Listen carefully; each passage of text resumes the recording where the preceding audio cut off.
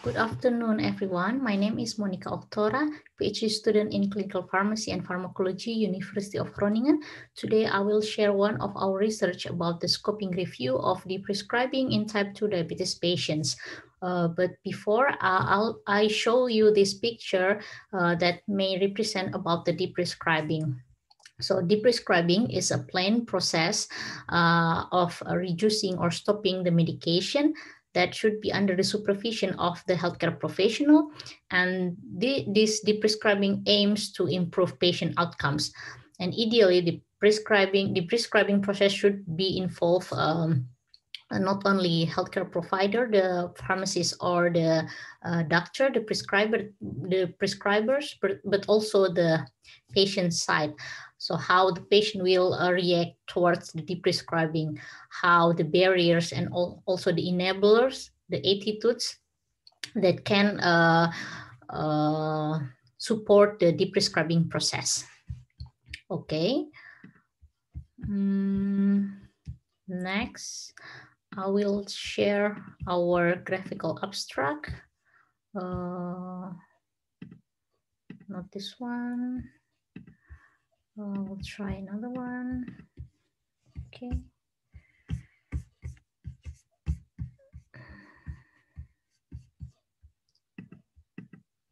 Okay.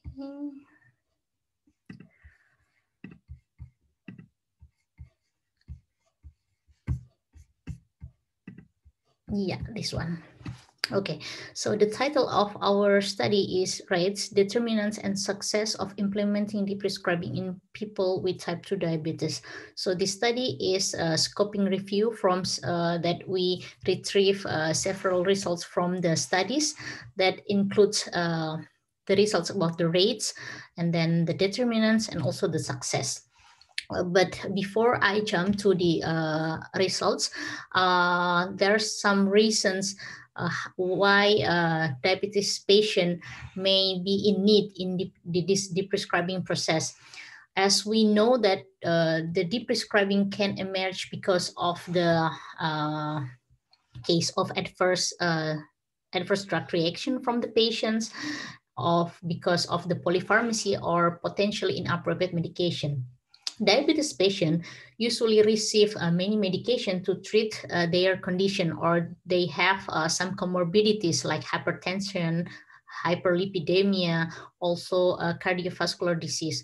So this patient, the type 2 diabetes patient, usually get often receive intensive treatment of glucose lowering medication, blood lowering medication, or the lipid lowering medication. But however, in older people, this intensive treatment, the benefit of this intensive treatment may be not that relevant because of their condition, because they will get another adverse events because of the intensive treatment, like hypoglycemia, hypotension, and etc. But if we see from the guideline sites, the guidelines of diabetes treatment already shifted from the more personalized approach, that the treatment goal should be more individuals, based on individuals' characteristic and preference. So this can result in less intensive treatment, especially for the older and frail people, or for the people that who may not need that intensive treatment.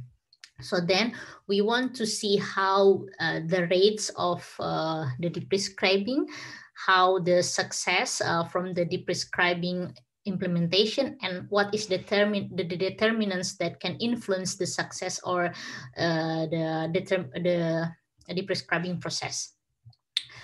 So the rates first, if you see here from the table that the rates of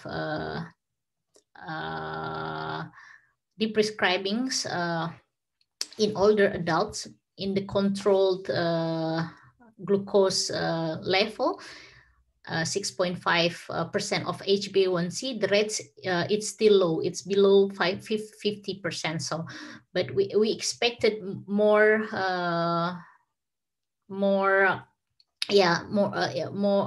higher rates in here, because the older adults in the controlled HbA1c may not need the intensive treatment, and in the patient older adults in high HbA1c 8%, the rate is 6%. In the adults with the controlled HbA1c, the rate is range from 21% to 45%. And in the adults in higher HbA1c level, 7.5%, the rate is around 19 to 31%. How about the SBP or systolic blood pressure? Also, the range, the rates of this deprescribing is not that high. And then these rates was marginally influenced by comorbidity or frailty, but the rates were not much affected by age, gender, and also life expectancy. And then the success, if we see how the deprescribing implementation can successfully done in the clinical practice, there are several studies that examine about the success. So actually, the deprescribing of glucose lowering medication successfully conducted in 62% to 75% of patients with the small rises of HbA1c. So it seemed possible to do that deprescribing, and the patient still have the stable condition. And then, but those study also, not a large scale study, unfortunately, but then we still see there's a possibility to do this deprescribing for patients. And then the determinants. So in the determinants, we see how the healthcare professional and also the patient regarding the deprescribing process. But unfortunately, we did not find any studies about the patient's contribution, or whether it can influence the deprescribing. But there are some statistics studies about the determinants that say about healthcare professional opinion about the prescribing. They said they have a different opinion when they want to conduct the prescribing. They have the different standard when they want to do the deprescribing, whether it depends on the patient condition or depends on the situation as well. But in general, the healthcare professional have accepted the concept of the deprescribing itself, but they still need additional support and guidance when they want to implement this deprescribing, since there are no explicit guideline to help them implement the deprescribing. And then other determinants that can influence the prescribing is we see that if there is a reminder system in the clinical practice, it can increase the deprescribing occurrence. So the healthcare professional have more awareness about the deprescribing, about the patient condition when there were set a reminder system of that.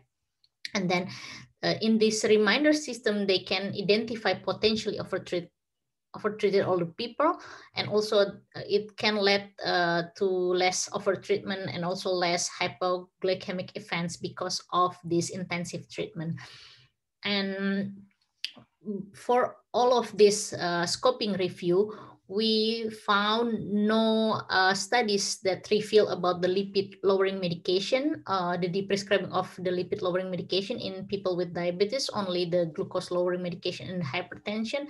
Yeah, unfortunately, these studies about the deprescribing in type 2 diabetes are still limited. But we can conclude that in the clinical practice, or in this in the current situation, the prescribing implementation in practice appears to be a challenging. And those the deprescribing process most focus on the people that experiencing drug related problems, but not from the patient that already in the controlled health the control health condition.